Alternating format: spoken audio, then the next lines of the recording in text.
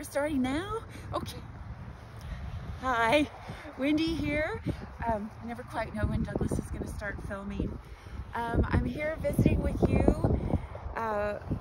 Well, this week is the 9th anniversary of George's death. I can't believe it's already been 9 years, and yet I can.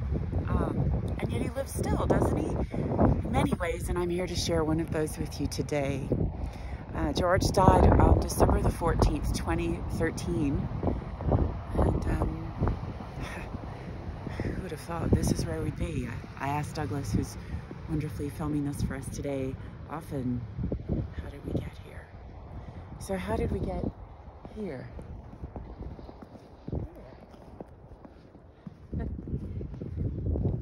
In the snow.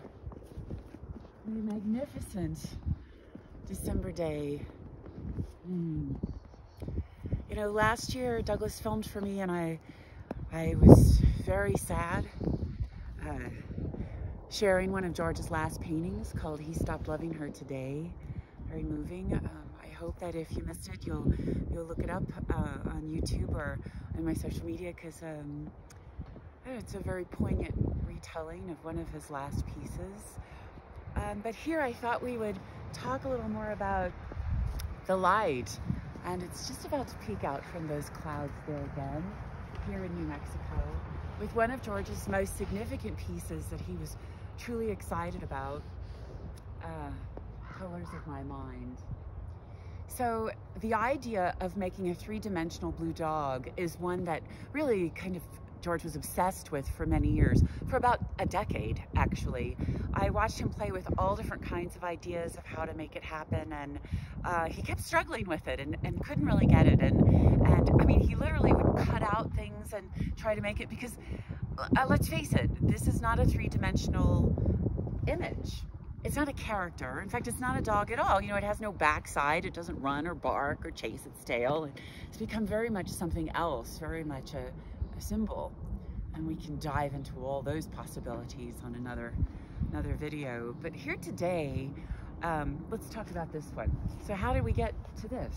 Well, one evening George and I were in New Orleans, sitting and waiting for a table at Houston's. I bet some of you have done that before, on St. Charles Avenue. And we were sitting there at the bar waiting for our table, and I was going on and on about something, as usual, and George was playing with the cocktail napkins. I brought a couple with me here today that have New Orleans scenes on them, of New Orleans toile, made by my dear friend Tiffa Boutte. So thought I'd spotlight a few artists today. Anyway, pretty fun. And so he's fiddling with the cocktail napkins. I don't know what he's doing. And all of a sudden, he does this. He does this. And he says, "I've got it." And I said, "Got what?" And he said, "The sculpture. And it's gonna be 40 feet tall, and I'm gonna put it at the base of the Luling Bridge. 40 feet, I'm sorry, 40 stories tall, and I'm gonna put it at the base of the Luling Bridge, and it's gonna be a Louisiana Welcome Center." What? And he said, "I'm gonna build it like a rig." He had it all worked out, just like that, just like this. Here comes our light.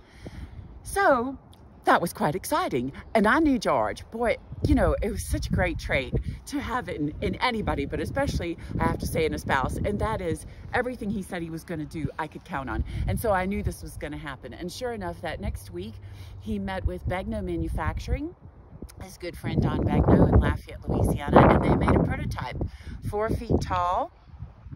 George hand painted it. It was really cool, red, yellow, and blue, 3-sided, just like those cocktail napkins. Worked out great. So then he said, "Let me make a bigger one."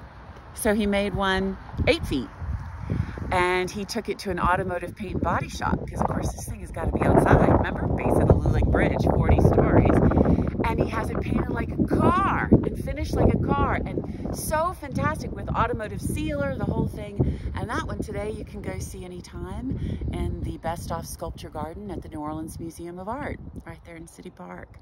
He donated it on behalf of my mother, Mignon Wolfe, who he loved, who we loved, and who loved to walk there. Another great artist. Anyway, go see it.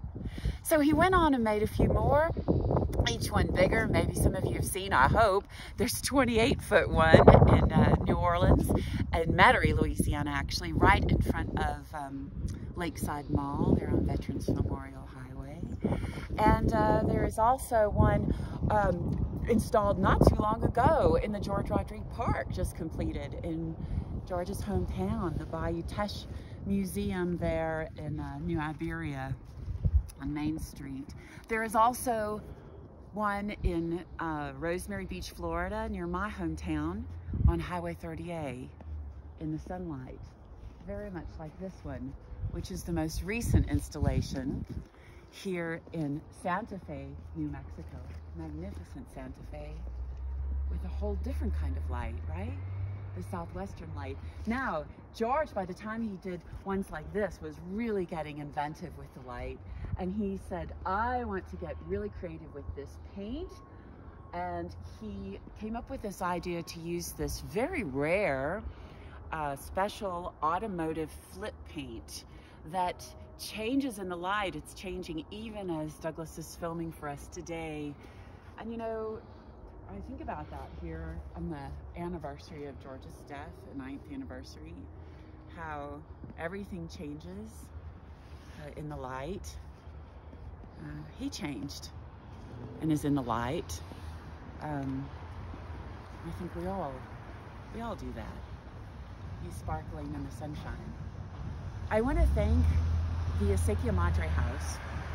This is where this is, in Santa Fe, New Mexico, and the Women's International Study Center, which is housed here. This magnificent home behind us was the home to 3 generations of women here in Santa Fe. It is a beautiful historic home and museum, one that I am really proud to be a supporter of, and they have magnificent exhibitions and performances, and they are mostly preservationists of, well, an art historical part of this incredible part of America.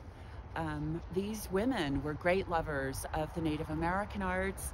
Artists also from all over the world came and visited them here and left their marks in the forms of Christmas cards and self-portraits and magnificent plein air painting. And these women also contributed their own artworks to that collection.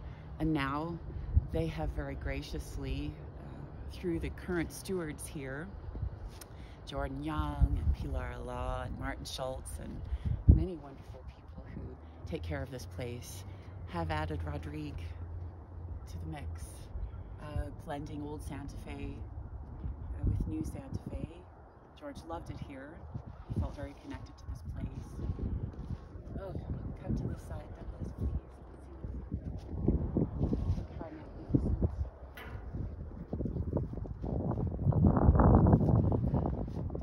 With that, we're gonna head in because it's cold, but also warm in the light.